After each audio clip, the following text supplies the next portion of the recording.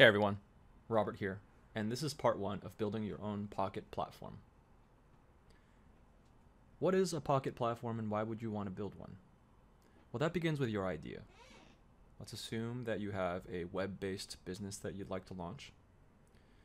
The first step is to determine whether your idea is worth building. In other words, whether users are actually going to want to use it. And as intuitive as that might sound, that's actually a very difficult step. There's a lot that's been written about it. For example, Eric Rice in the Lean Startup suggests that you should be showing this software to your potential users early and often before you think it's ready. And that way you can build up a feedback loop that hopefully gets you closer and closer to what's called product market fit. Peter Thiel, one of the creators of PayPal, wrote a book that covers a similar topic called 0 to 1.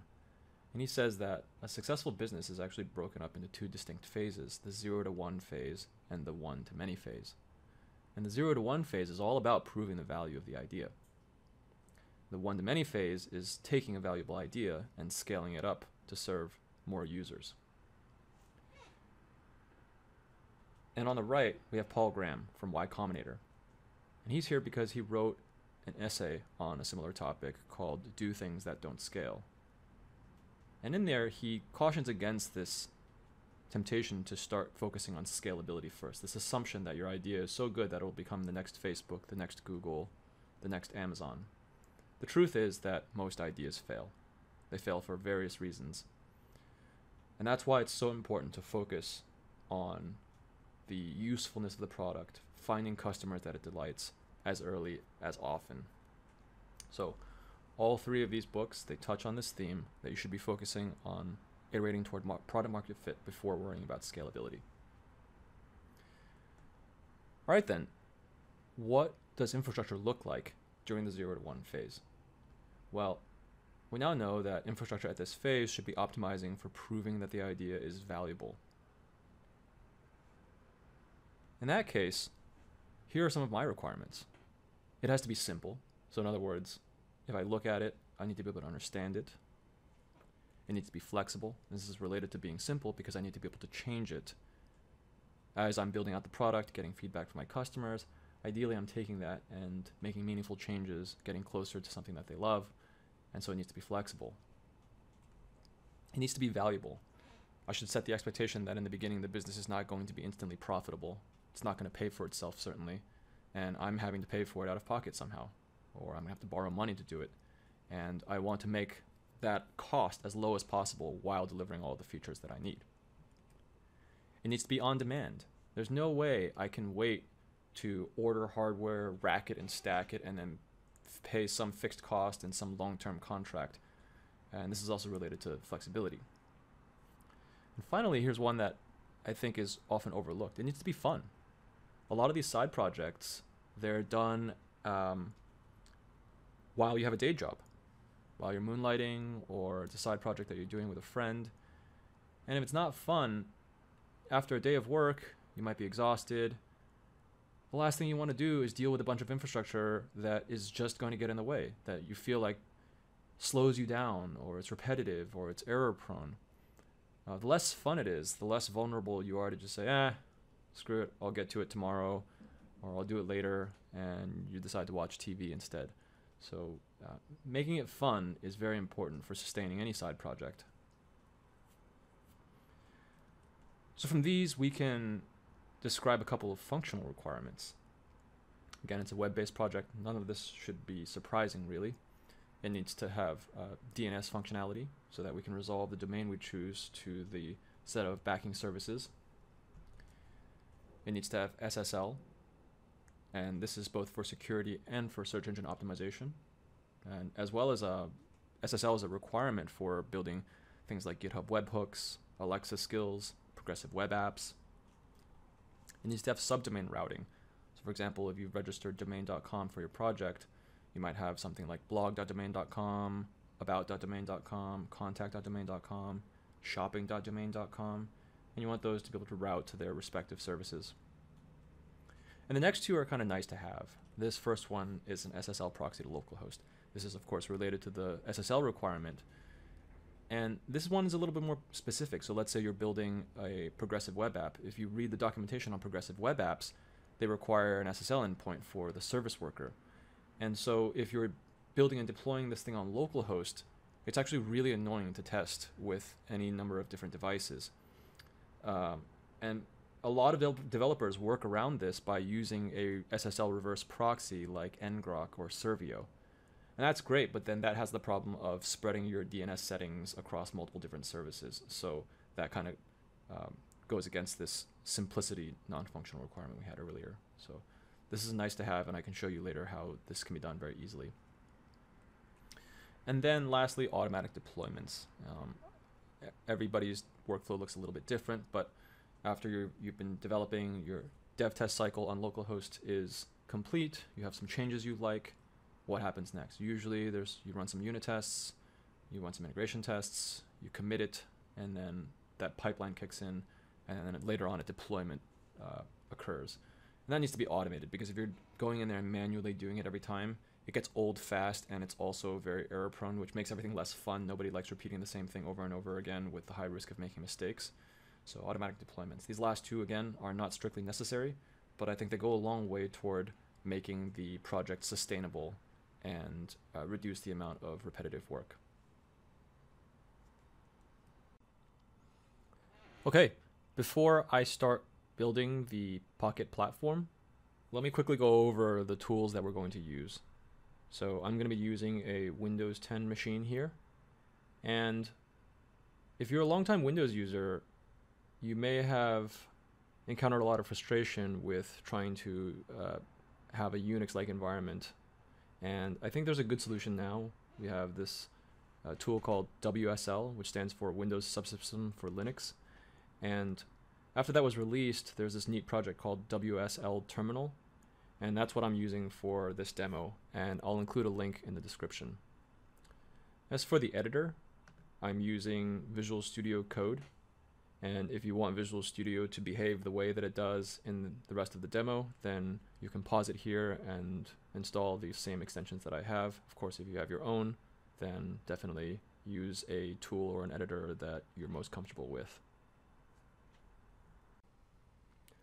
All right, let's start building our infrastructure. And to do this, we're going to use a service called Amazon Lightsail. In order to use Lightsail, you're going to need to create an AWS account.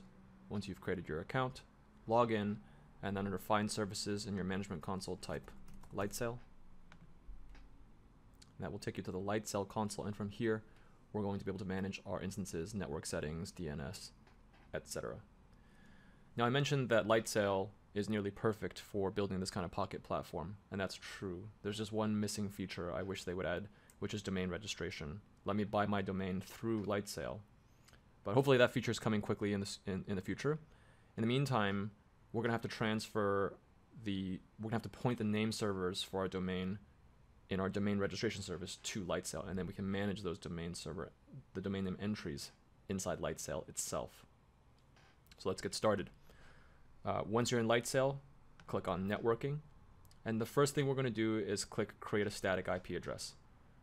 The reason we're going to create a static IP address is that we want to point our DNS settings, our DNS A records to the static IP address instead of a dynamic IP address in case our virtual machine needs to be reconfigured, changes IP address, whatever. And we do this because DNS propagation is kind of unpredictable, and it can take a long time, and it varies for users across the world. So we do this so that everybody trying to resolve the domain will get the same static IP address, and we can eliminate a source of frustration. So first, again, networking, click Create Static IP Address, and here I'm just going to give it a name that I can remember.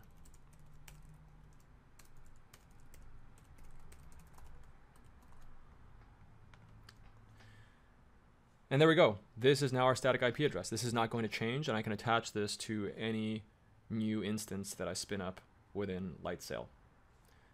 Now the next step is to come back into networking and then click Create DNS Zone. And here it tells you to enter the domain that you've registered. For example, it points you to Route 53.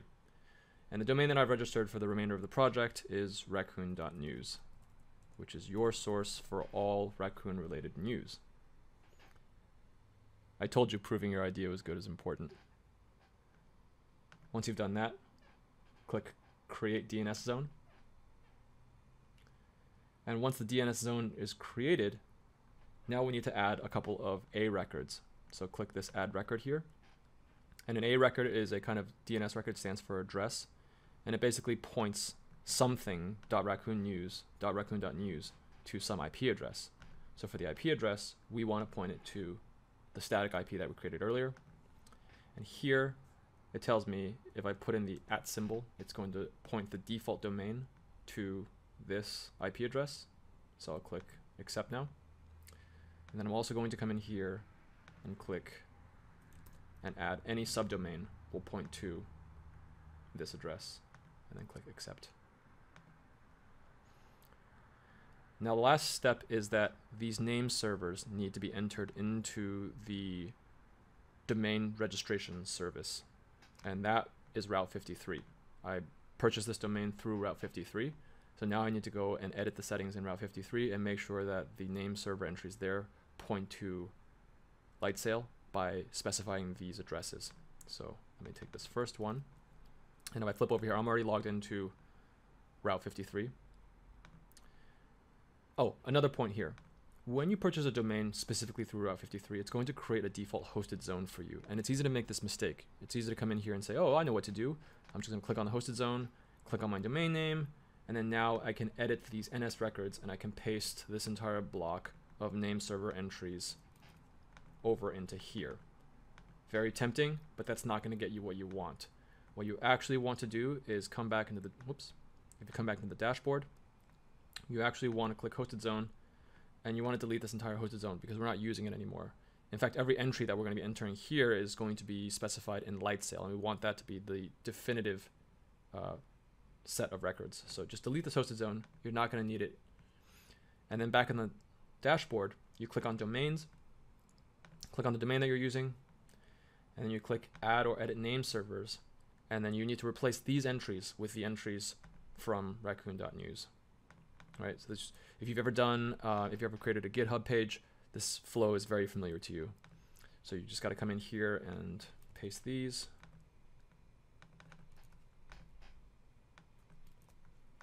One by one.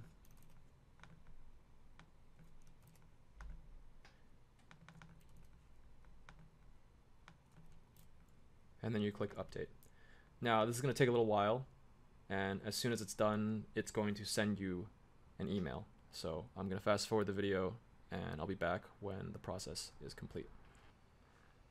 After your name server changes have taken effect, you should be able to ping the domain and see it resolved to the static IP address. Now, depending on the domain name registration service that you're using, this may take a couple minutes, this may take a couple hours, it all depends. But in the case of using Route 53 and Lightsail together, I found it to be extremely responsive. It usually takes only a few minutes, and then I get the email that I've changed my domain name settings, my name server settings. So I can come into the terminal now and I can say ping raccoon.news, and indeed this is resolving to 3.224.225, which is the static IP address that we created earlier. Now it's not responding because that IP address is not actually backed by a virtual machine yet. So nobody's picking up the phone, but we know the phone number. In the next video, we will get set up with the environment so that we can actually respond to requests at this IP address.